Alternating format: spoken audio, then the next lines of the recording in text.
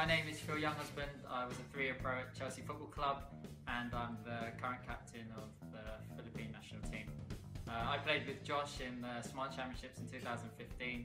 A very young and talented player, exciting player, very composed on the ball, and I was always happy when he was on the field with me. Hopefully I can get the chance to play with him in the future. He seems very composed on the ball and he's got an old head for someone so young. So he's definitely someone I look forward to hopefully playing with, not only at my club team, but also with the Philippine national team. Kick things off here. Stallion in pink. It's a tale of the two captains being two striker abilidad. Wala pa rin si Jordan. Misa Bahadoran goes down inside the box. Burahin nyo agad after mag-selfie. At hindi siya tatanggi. Hindi ako tatanggi, pero papabura ko na lang. Diba? Foul on Omid Nazari. That is an example, bypassing the midfield altogether. Not just to represent, but to do well. And look at what. So the balls na hinahabol na kanilang mga strikers, kanilang mga exposed here at Sparks with that counter-attack. But I admire Joshua Biloya, how he was able to wins the battle against Simone Rota. Rota does enough to trouble him. Nakascore na rin si Taj Minicon sa ganyang posisyon last season, I believe. Nanap ni Biloya. siguro isama dyan si Jason Sabio. Talents dito sa UFL.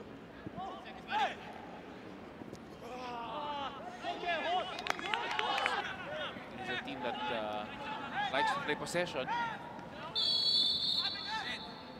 For the run. Beidong Min. Petrovic in a foot race with Grommen. Grommen winning that one.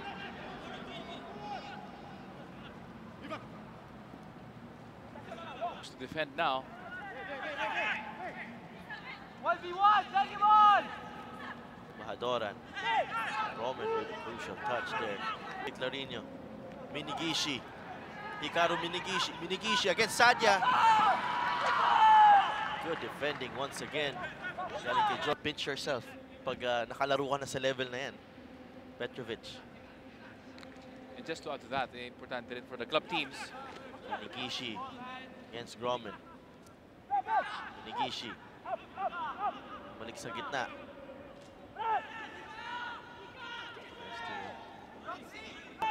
From Barbaso. Bahadoran asking for it. And Grommen. And Josh Grommen.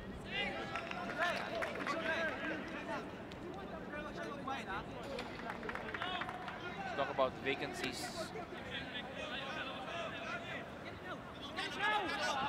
Three players going after Misa Bahadoran and Grommen.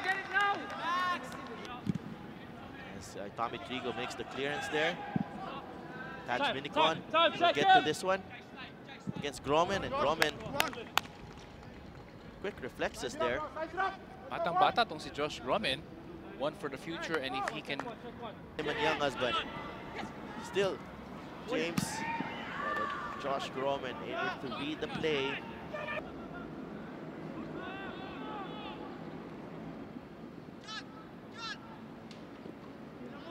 One of his better players back on the pitch. Immediately thrown into the fire. Timing. Ball in behind para kay Stefan Schrock against Grommen. The youngster does well there against the national team veteran. We're gonna start this season. Schrock forces a corner. On. Surges into that area. Good. And yun, the far post. It's Reichelt. He's onside. Patrick Reichelt. Players playing on the field. Grommen misses the challenge there. But he recovers. Ball.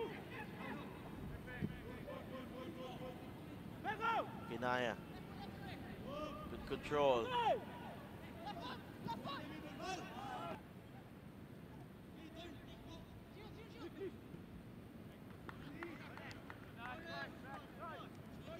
Josh Grommen has been at the heart of Finds Rock.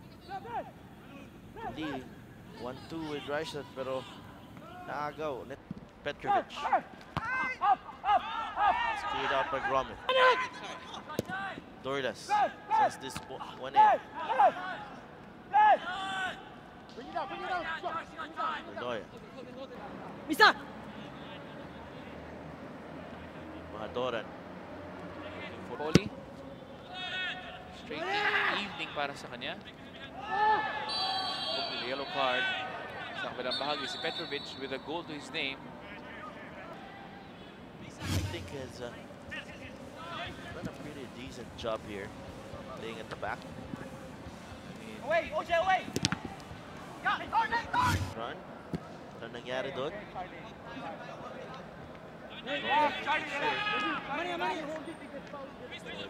Salvadoran. Bonnie with a header out. Jason De Jong binalik sa dangerous kill kay, no? Na if you're a Loyola Miracle Sparks fan, na parang I need that.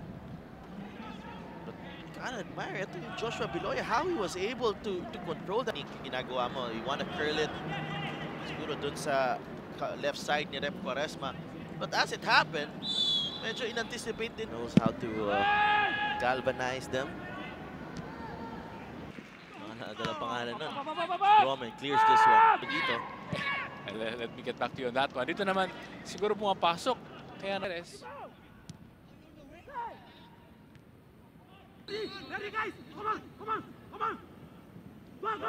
Lines up for Stoible. It's blocked by Grommen.